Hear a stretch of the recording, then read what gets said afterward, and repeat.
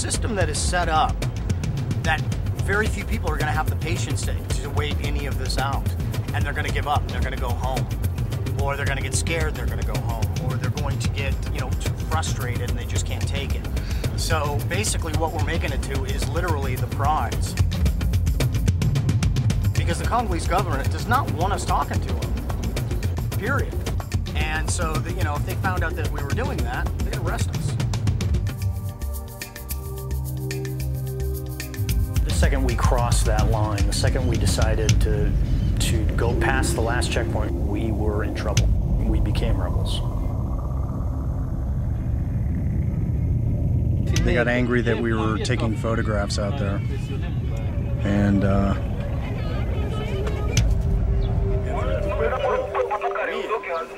they took us inside and things got a little bit weird. This is probably the craziest thing I've ever done.